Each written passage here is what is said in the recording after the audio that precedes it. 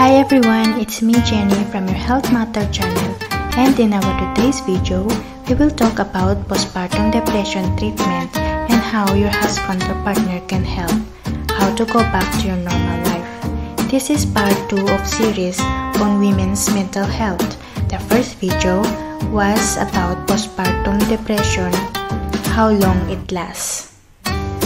So, let's get started. Who is likely candidates of having postpartum depression? As with all mood disorder and instances of depression, a family history of the disease automatically predisposes you to becoming diagnosed.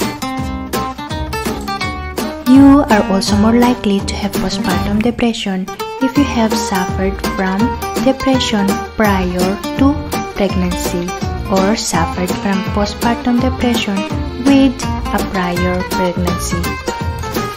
An unhappy or stressed marriage can also contribute to a woman's likelihood of developing the disorder. Women without close relatives or friends to discuss their feelings with are also more likely to become depressed. Many women feel ashamed of their feelings and disinterest in their baby when suffering from postpartum depression, so they do not share them with their spouse or loved ones. While it is understandable why a woman would feel this way, there is no need to be ashamed or feel guilty. Postpartum depression is no one's fault except for maybe hormones. If you think you may be suffering from postpartum depression, it is important you notify someone so you can seek proper treatment.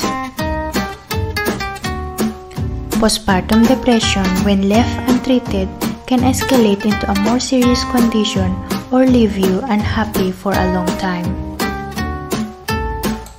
What are the treatments for postpartum depression?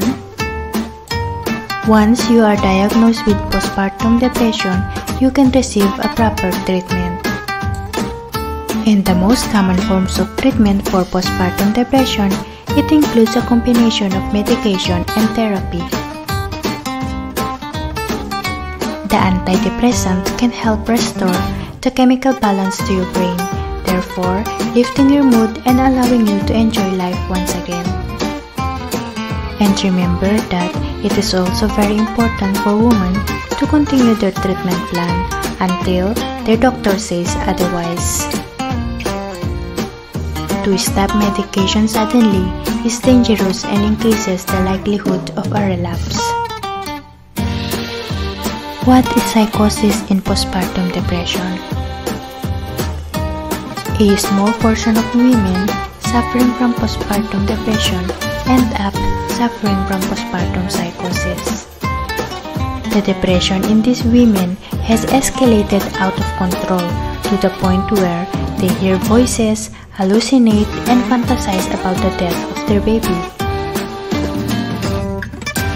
This is often characterized by command hallucination to kill the infant or delusions that the infant is possessed, according to healthyminds.org.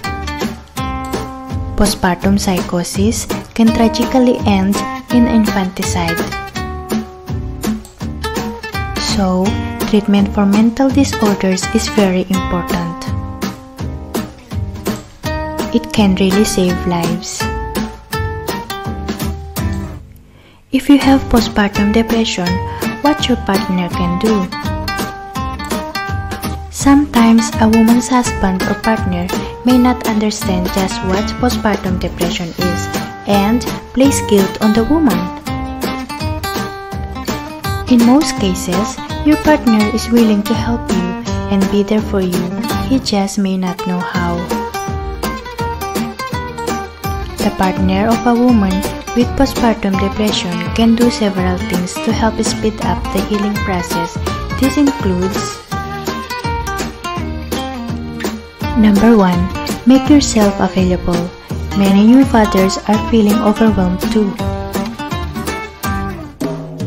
But you can help your wife considerably by making yourself available to her. Be open to talk and listen to her feelings. Number 2, don't judge. Being judgmental of your partner's feeling can be incredibly detrimental to her health.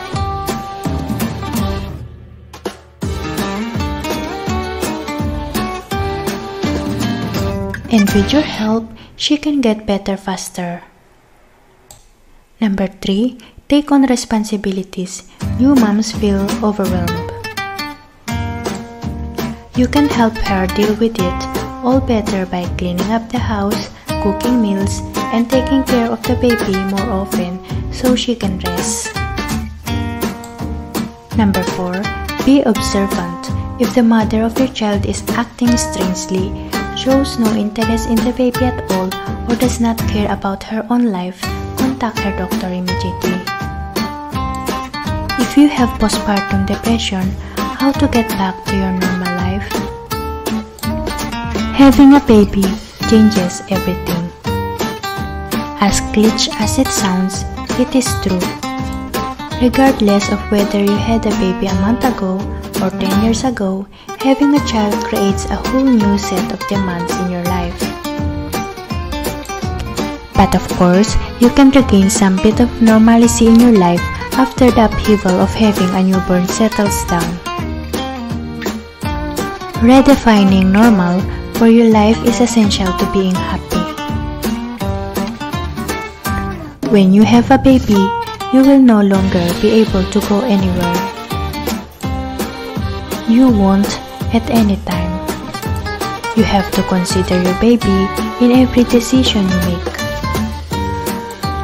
But the sooner you accept this, the happier you will be. Knowing when to ask for help can also take a bit of the burden off of you.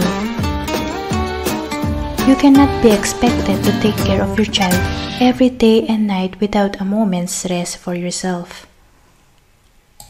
You should have a close friend or relative babysit every once in a while. So you can take a nice long bath, read a book, or spend a night out with your partner. Getting back to normal also involves regaining the body back you had prior to pregnancy. While you won't go back to stay thin right away, you can certainly begin to up your exercise level and lower your caloric intake within a few weeks after giving birth, with your doctor's permission, of course. Becoming a mother is a life-changing event, but it doesn't mean you have to change your entire life. Keep your hobbies and interests alive by planning time to participate in them. Keep your love life alive by taking time out to spend with your partner. You can go out to dinner, see a movie, or just have a nice relaxing night at home without baby. That's all for today, guys. Thank you for watching. Please don't forget to subscribe to our channel, and to all mothers out there, postpartum is not your fault, but your symptoms are real. Get treatment now. You will recover from this common condition in new mothers, and when you do, I hope you will share your story with every mom you know. We all need to talk about postpartum depression. Have a nice day, everyone. Thank you.